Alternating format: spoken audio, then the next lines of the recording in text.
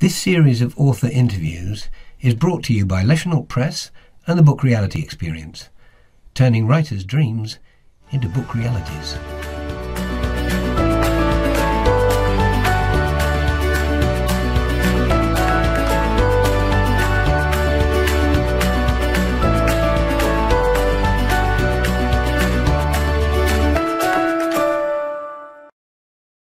Hi everybody, and welcome to another author interview in the Book Realities series. And today we're joined by Murray Hall, author of Walk a War in My Shoes. G'day Murray, how are you? That's fantastic, thank you. Thanks for having me on board. No worries. So for people that don't know about Murray Hall, or indeed Walk a War in My Shoes, who are you, where are you from, and where do you call home, and where are you talking to us?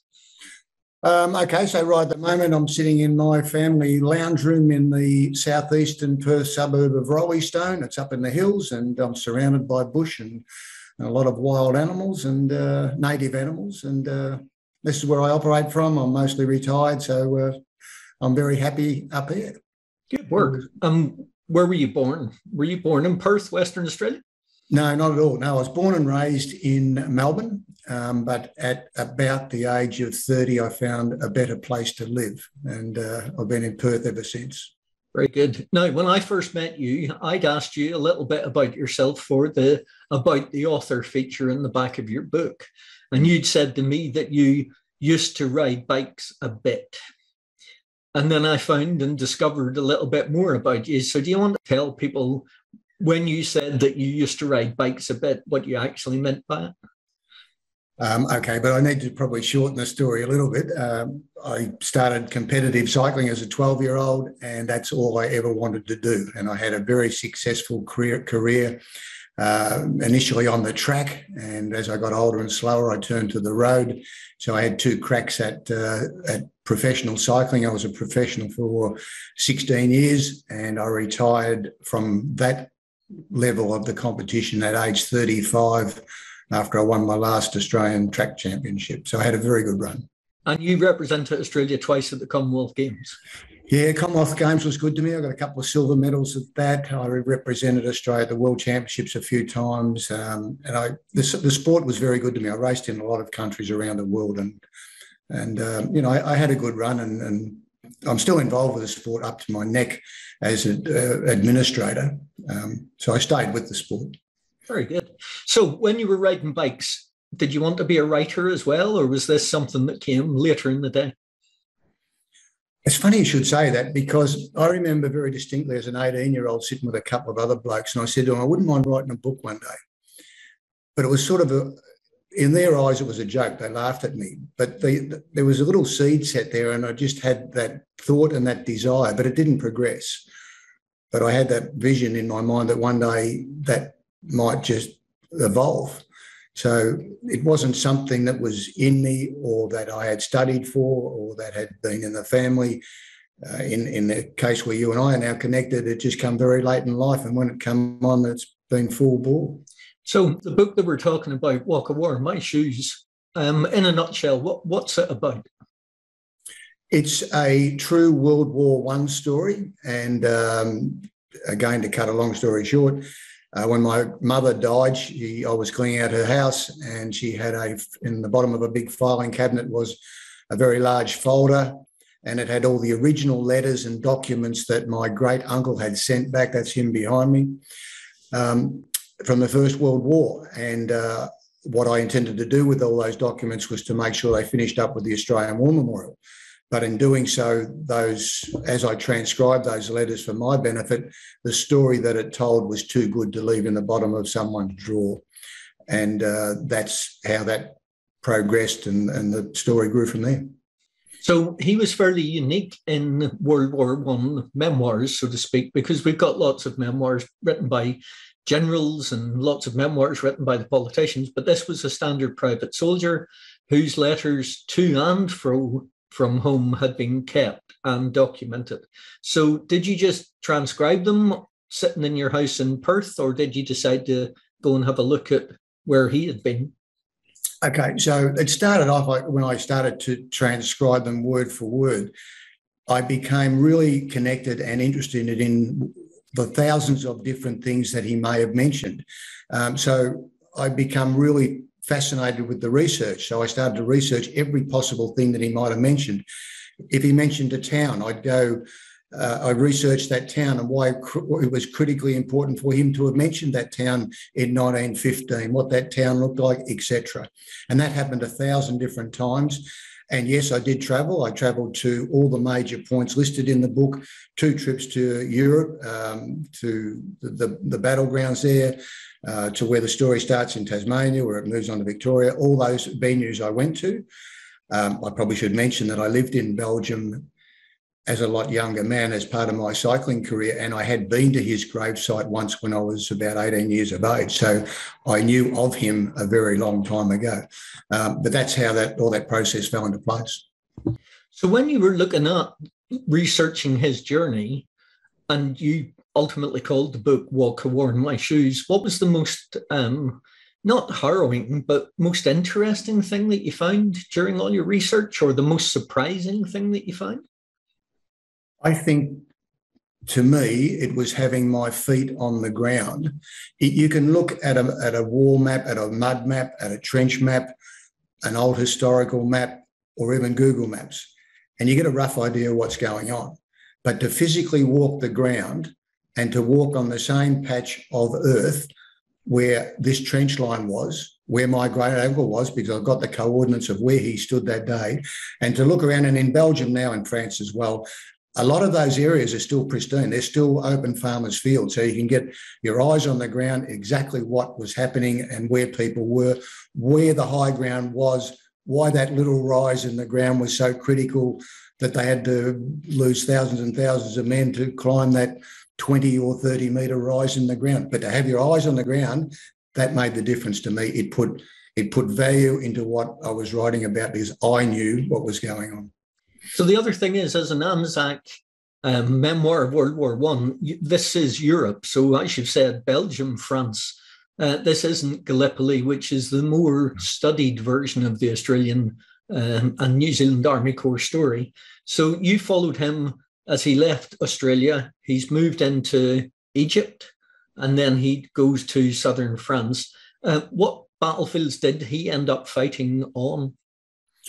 He was up and down the Western Front, France into Belgium, but a really short area, maybe 100 kilometres down from Ypres, along that north-south battle line. He was seconded to one of the tunnelling companies there for about 3 months in the middle of his time. He was away for 18 months. He was involved with the conflict for 18 months. So he did a bit of time, but 99% of it was spent in that 100-kilometre zone between Ypres and to the south. And when you said he was a tunneler, so he was operating as a tunneler in the underground mines underneath the battlefields where you couldn't see your hand in front of you. They were listening to the German troops on the other side. And on occasion, if they heard them, they would very quickly build some explosive up against the wall, run away and detonate them. It must have been horrendous. Did he mention those in his letters home? Yes, he did. And I've managed to capture that, I hope, in the book. There's a couple of examples there. One was where he was deep underground working as a listener. So he had the stethoscope thing on and he could hear the Germans talking. So they were separated by a little bit of clay. They're on one side, he's on the other side. And you can't imagine the fear. I can't imagine the fear that would be in you working 200-300 metres underground, surrounded by the opposition, and your desire is to blow them up as well as them you. And you don't know when that's going to happen at any given time. Add into the fact you can't see, you've got a little candlelight, and if the air is that bad, you don't have the candlelight and you can hardly breathe anyway. The claustrophobia around that would be horrific. Can't imagine it. So he was, as well as tunnelling, he was also on the front line in the trenches. He would take part in trench raids and he was bombarded. So sadly, he didn't make it home, did he? No, he didn't. No. So which battlefield did he finally see his last days on? It's called the Battle of Brutsinda, but other people would know that as the Battle of Passchendaele. It's the same day, the same event. Passchendaele is 1 kilometre away up the road, but it's specific to that absolute place in Belgium, and it's called the Battle of Brutsinda. On the 4th of October this year, I'm sorry I get a little bit sidetracked, but on the 4th of October this year, the Australian War Memorial in Canberra, my soldier will be honoured at that last post ceremony on the 4th of October, which happens to coincide as the 105th anniversary of the Battle of Brutsinda. And that, for us and for the family, is about the highest accolade this country can pay my soldier. So it all gels in 105 years later. Very good. And what age was he when he fell? 22. Which is no age at all, really, is it? No, incredibly sad. So when you were over there and you'd researched the story and you came home, was there anything that turned up within the research once you were bringing it together that you found surprising, or was there anything that you'd found that had been overlooked in the years between him passing away and the time when you were doing the research? He laid it out pretty well for me, but it was up to me to do all that research. And I should mention that the research, and from the day I picked the letters up to the day you and I spoke first, was 5 years. So the project wasn't a 1 minute turnaround job. It took 5 years. And most of that time was spent on research or travel to fill in those little intricate gaps. I'll make one example that in his letters, he said that he was training to be a machine gunner. Now, I'm not ex-military. I wouldn't know the front end of a machine gun from the back of one. So I found that the Fremantle War Museum had a Vickers machine gun. So I took my iPad down there, pulled up a seat, and I was there all day YouTubing and Googling up everything that I could see with this machine gun. So I walked out of there and could now, if we had one in the lounge room here, I could lock and load it for him. We could put a few rounds out the window. But that point being that I'd spent all day and probably 2 or 3 days after that either side to study what turned out to be 1.5 lines in the book. But that's what you got to do. You need to be able to build a story, and you need to know what you are writing about. So I love the research part of it. Excellent. And during your research, you found out that he'd been awarded medals, but they'd actually never turned up, yeah? That was a fantastic add-on to the story. So halfway through the book, it occurred to me one day that the family, and we're pretty close, had never seen his medals.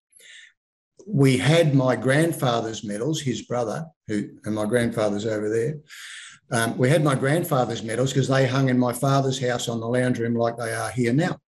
But nobody had ever seen Uncle Ernest's medals. So I looked up his personnel file, and in the back of the personnel file on the last page is dedicated to the medals that he was entitled to, and a date and an inscription that they'd been sent out to the family farm in 1921. But when I wrote to the Australian government, I said, I don't think these medals have ever been in the family's hands. And they wrote back and they said, you are correct, because if you have a close look at it and if you knew what you were looking for, they've never been signed off as being received. So we confirmed that those medals were not in your hands. And if you wish to apply for them, and included in that email was a half-filled out stat deck in my name, it was a pretty subtle hint. If you apply for them, we'll consider sending them out to you. 6 weeks later, those medals, the original ones behind my head, turned up in the local post office, and now they sit proudly in my lounge room. Fantastic. So what did the rest of the family think about the book? Because originally you were only going to get 20 or 25 copies printed so that the family could be aware of their Uncle Ernest. What did the rest of the family think about it?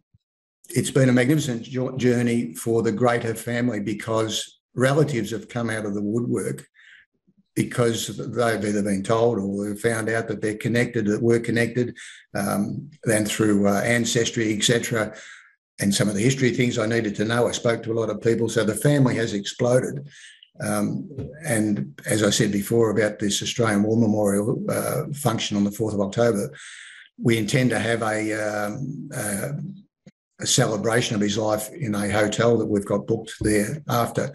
And there's relatives coming out of the woodwork to be there on that night. So that's a fantastic add-on too.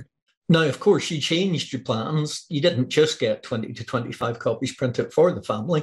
You decided to publish it and make it available commercially.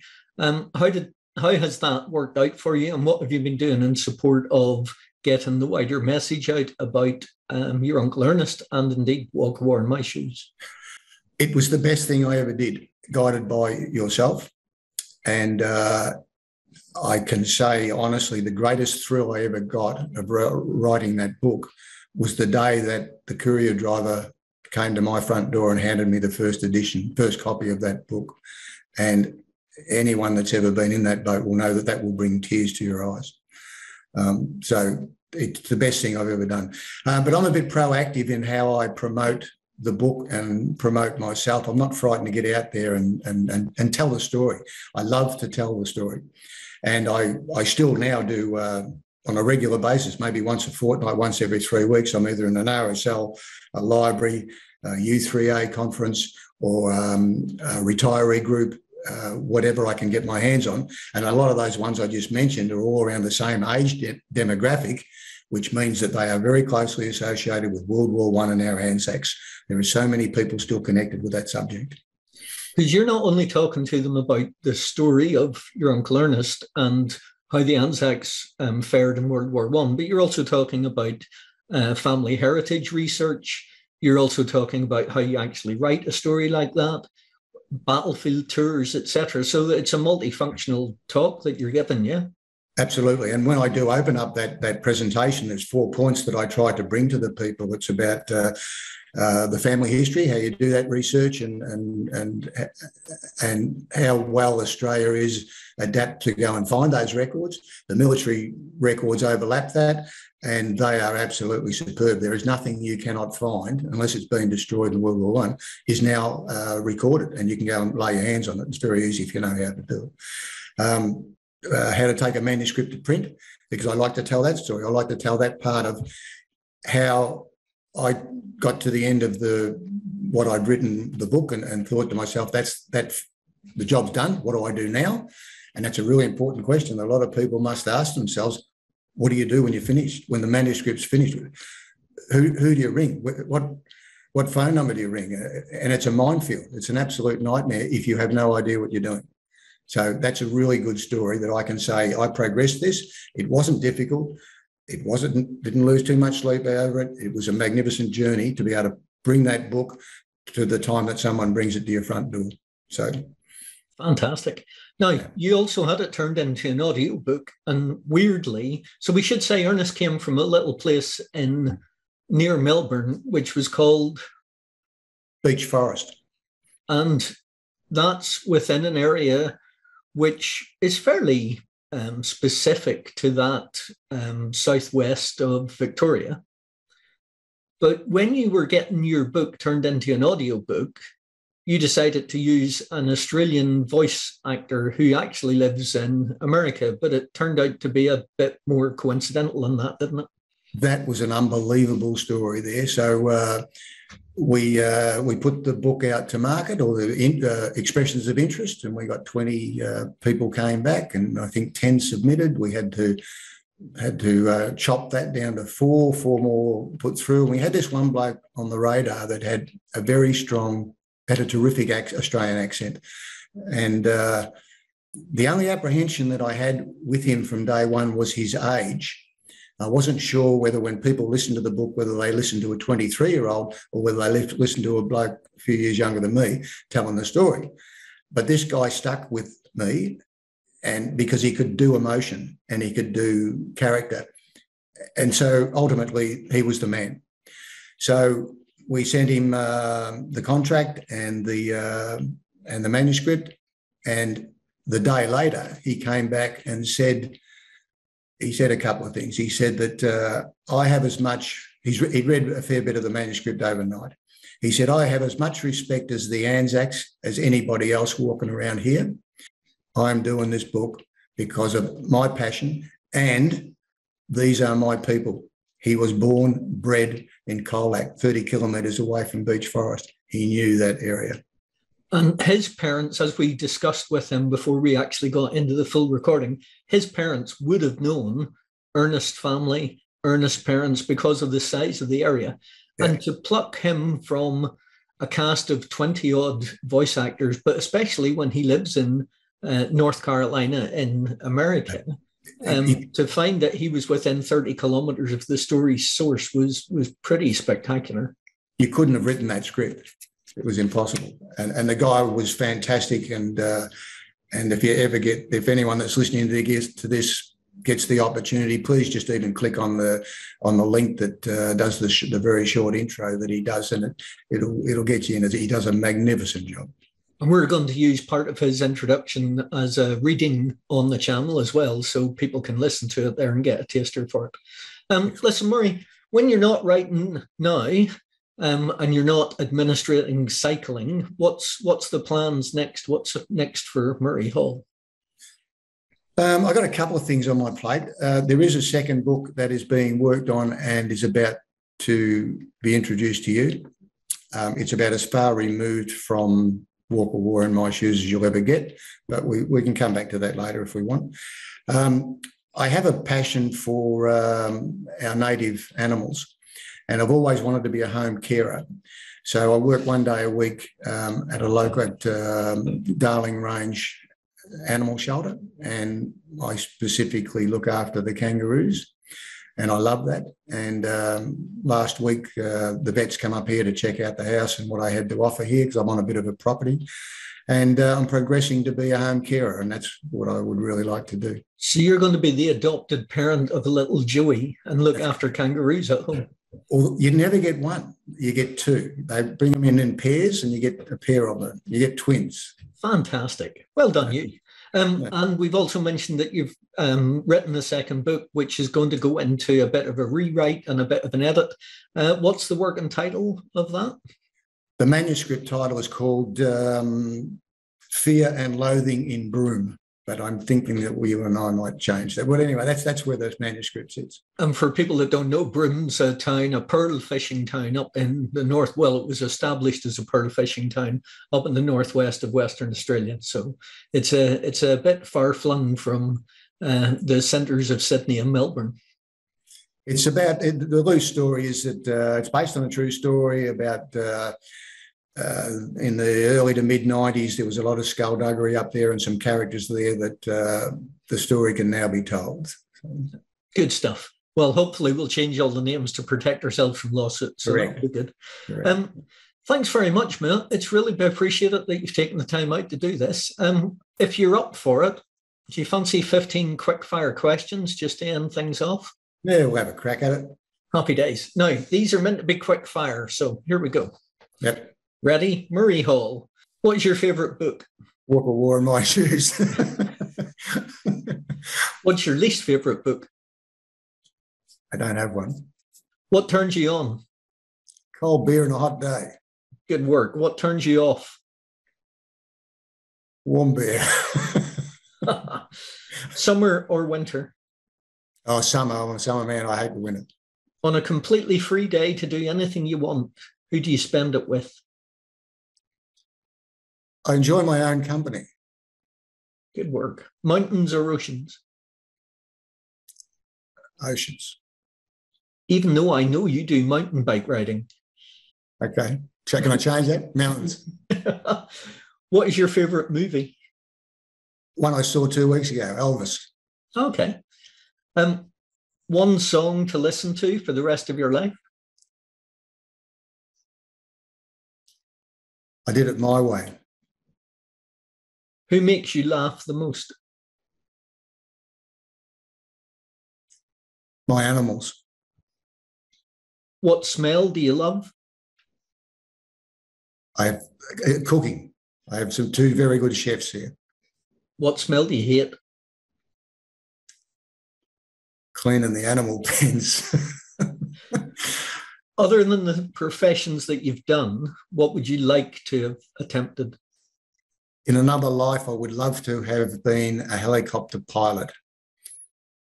Okay. What profession would you not like to do?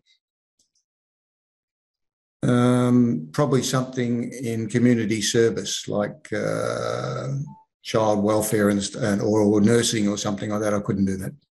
And if heaven exists, when Murray Hall finally arrives there, what's God going to say to you? The beer tent's over there. Good work. Excellent stuff. Hey, listen, Murray, thanks very much for your time, man. Pleasure talking to you. Good on you. Thanks, Ian. All the best. Cheers, man.